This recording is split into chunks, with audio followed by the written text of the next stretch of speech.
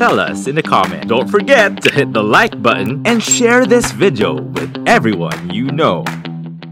If you're looking for some fantastic cookbooks and a great set of reads, why don't you check out Vicky's website, because I think the list of books are there.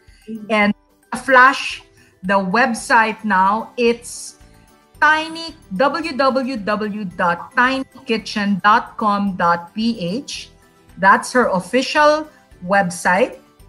And you will find a lot of information about the cooking classes, the cookbooks, and you'll get to know more about Vicky Veloso Barerra and her exciting journey into culinary arts and homemaking. And if they have any questions, do you entertain like questions about cooking, cookbooks?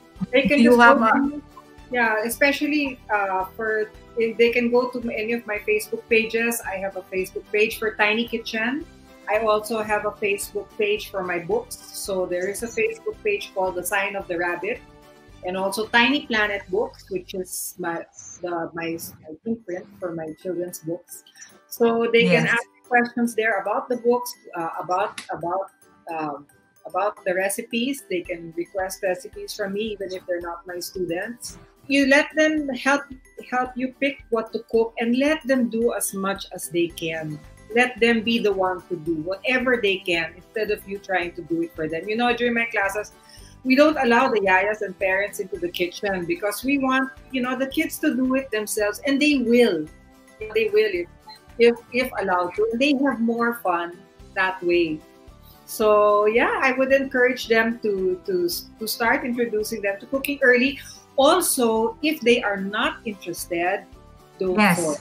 Because not all kids will want to cook. Some kids will never have an interest for it. So if they are interested, well and good. And if they're not, it's not a problem. I mean, God has given each of us different gifts. You can see us even outlined. You said I wove everything together, but actually I didn't. I mean, it was God who wove everything. He put me in a family. Of course.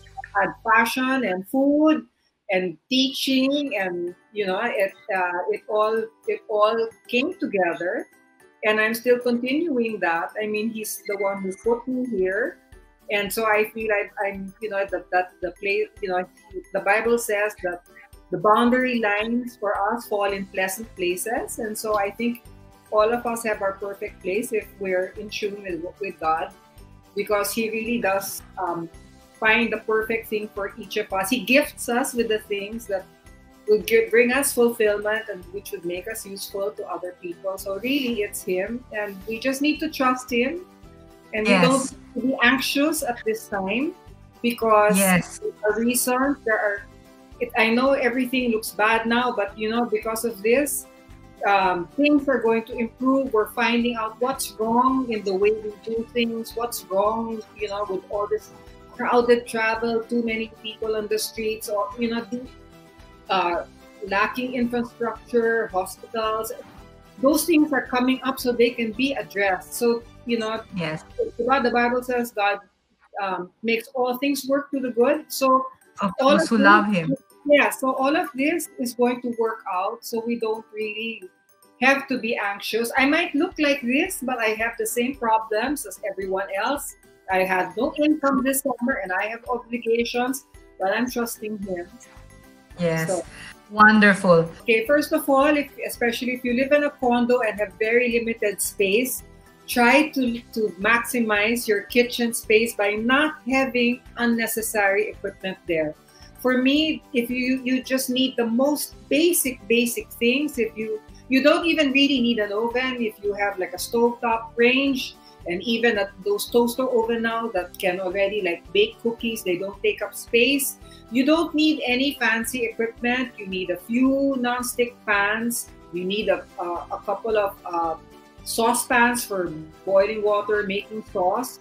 The equipment, you can even just stick to wooden spoons, because wooden spoons, aside being good for mixing batters, cake doughs, etc., are very good on non-stick pans, because they won't scratch up your pans. And the less equipment you have, for me, the better, because in a kitchen, the most important commodity is counter space. You need space Yes. to do your work. If it's cluttered with this grinder, this thing, and that you only use like once in a blue moon, if at all, then Yes. it's gonna be hard. But if you can do if you have if you got a chopping board, you can do practically everything. Yeah. One or two mixing True. bowls, one or two measuring cups and measuring spoons. You don't need a lot. You don't need a lot of stuff. And then later on, you can add what you think is really necessary. But really, if you can just maintain as much counter space as you can, it's better. And Yes.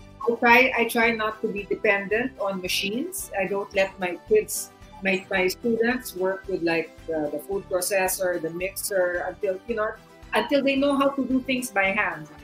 They cannot use the Yeah. dough hook until they know how to knead the dough by hand. They cannot use the food processor for pie crust until they know how to do it by hand. So you're